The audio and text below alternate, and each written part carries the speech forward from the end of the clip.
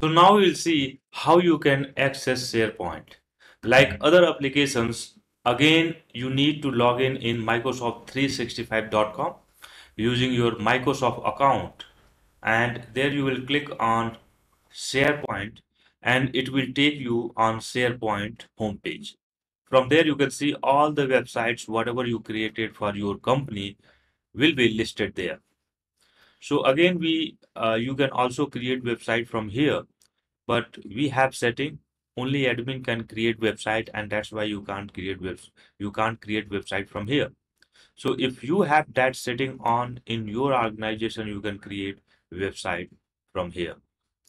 So if you want to create a website, you will go here, click on admin, and it will take you on admin page. And there you can see we have show all. Click on show all, and there you can see SharePoint, and it will take you on SharePoint admin portal.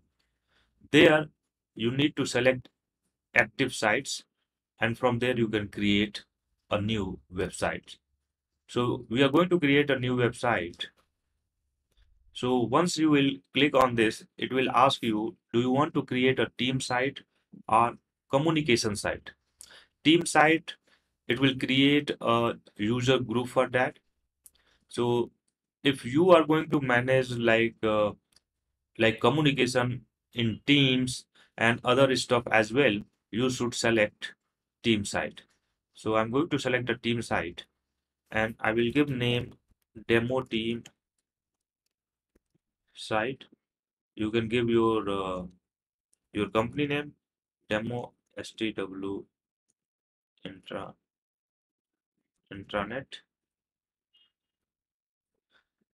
and here you can give owner. So I'm going to give name my name here English. Next, and add member. So I'm not going to add any member. Don't add any member randomly. What we will do is we'll create groups and then we will allow disallow based on their group. So just finish, and you can see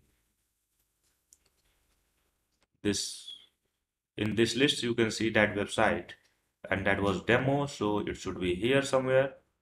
Uh, yeah, this is the site. So now you can click on this site.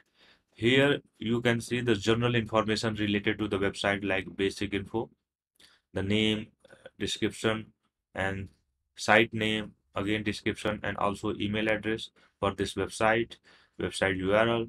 Is this hub site? No. Other info and template team site.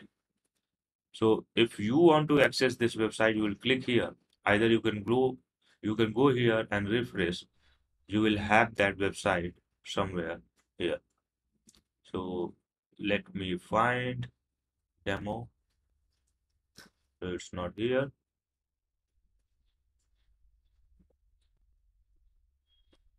So it might can take little bit time, but let me access from here.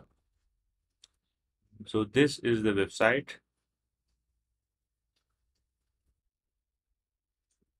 So you can see by default, this is what we have as a website. And here we have apply a site template, invite team member, upload files, post news, add a real-time chat, change look. This is what we can do next, but we are not going to do anything from this list. So this is the website. In next section, we'll see how we will add other apps and stuff in this SharePoint site.